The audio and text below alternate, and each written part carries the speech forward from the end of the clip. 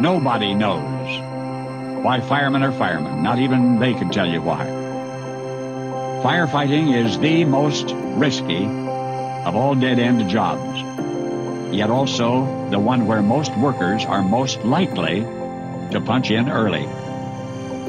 It's hard enough to believe that. It's impossible to explain it.